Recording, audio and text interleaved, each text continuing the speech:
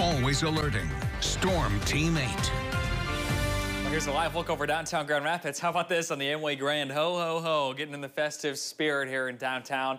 And despite the weather, still a lot of Christmas cheer out there. And that's probably because we're not having the travel impacts this Christmas that we were last year. It is very warm out there. 45 in Grand Rapids. We're at 49 in Holland, 50 degrees in Muskegon, 52 in Kalamazoo. Average high this time of year, 34. And tomorrow we're forecasting highs even north of Grand Rapids to reach the mid-50s. Forecasting a high here in Grand Rapids of 55. Same in Caledonia, Wayland, over toward Holland, Saugatuck, and Douglas. And a bit further to the south, some spots may make a run at the upper 50s. So very warm, likely top 5 warmest Christmas days for most communities in West Michigan. And that comes along with mostly dry conditions. We'll get through much of the daylight without seeing any precipitation. That chance does begin to increase as we head into the evening. But notice that even as we're seeing rain at 8 o'clock tomorrow, we're still forecasting temperatures in the low 50s. So very, very warm. Here's kind of the reason why we have warm air continuing to pull up as this low develops off to our west, producing some pretty messy weather. Blizzard warnings in place across much of Nebraska and South Dakota. That's what we had 1 year ago. They're forecasting up to 2 feet of snow in spots, along with near zero visibility. And as we all know, the open plains out there means that snow is very easy to drift. So some major interstates out there are going to be impacted over the next 24 to 36 hours.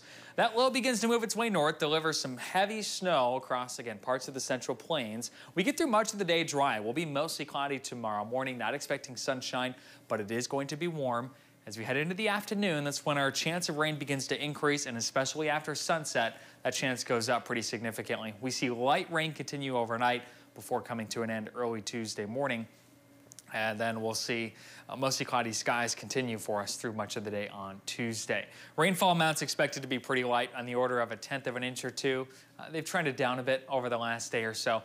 Bottom line, this is not expected to be a major rainfall event and not as much rain as what we saw just a few days ago.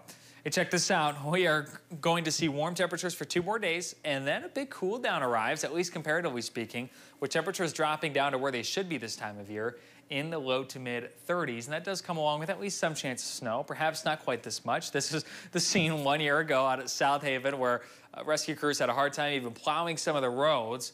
Again, not the case for us this Christmas, obviously, with some warm weather on the way. But again, for folks who have been wishing for some winter, hopefully it comes soon. We're running a deficit of 61 inches of snow compared to this time last year. Your 8-day forecast shows highs in the 50s through Tuesday. We're down in the 30s by Thursday. We stay in the 30s for the last few days of 2023 with a periodic chance for some snowflakes or two. Nothing significant at this point, but Amanda, we are going to start to flip the pattern as we get closer to the new year. All right, Blake, that sounds good.